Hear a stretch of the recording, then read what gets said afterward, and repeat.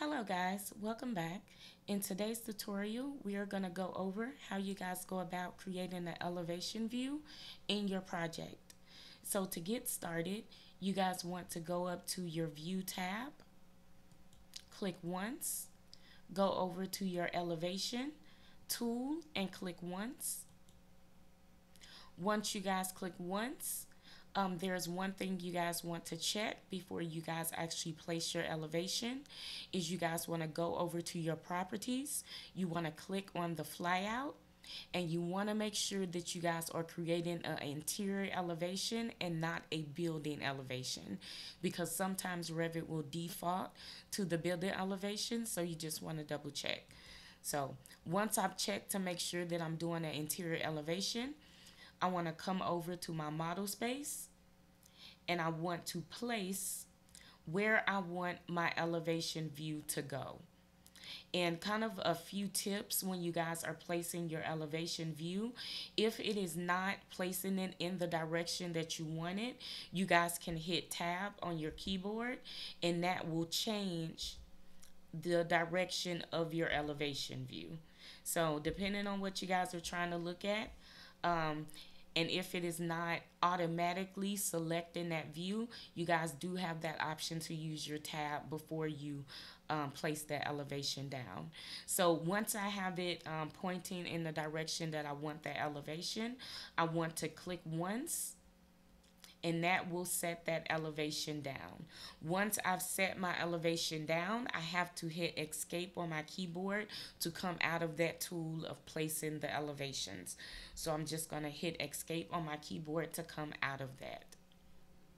Now, before we actually go and take a look at this view, there's a couple things that I want you guys to notice with your elevation.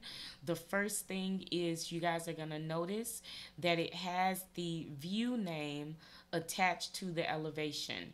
If you guys do not want to see that, you guys do have the option to turn that off.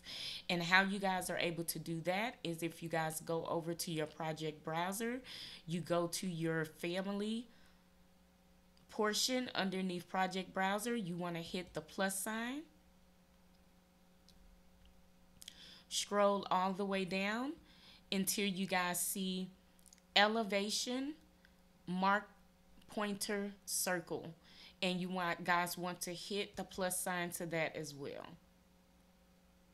Once you guys hit the plus sign, it will expand and you guys want to go down to field arrow and view name, and you guys just want to double click on that. Once you guys double click, it will open up this box and you guys just want to click off view name and go ahead and hit OK.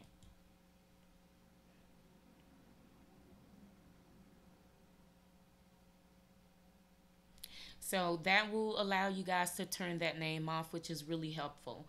The next thing is if you guys hover over the pointer itself and click once, it will bring up your edit view circles here. If you guys see the circles on the edges, you guys are able to click and hold those circles and adjust what that view is actually capturing. So if you guys have a view where you don't want the full view, you guys are able to edit that. All right. And to come out of that, you guys just hit escape. And to get to that view itself, you guys can do two things. You guys can either double click on the arrow itself and that will take you guys to the view, or you guys can go over to your project browser, scroll up to where you guys see elevations interior and click on the plus sign, and you guys are able to double click on it from here as well.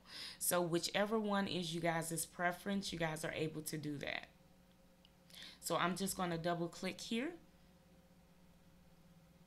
on my pointer and that will take me to the elevation view.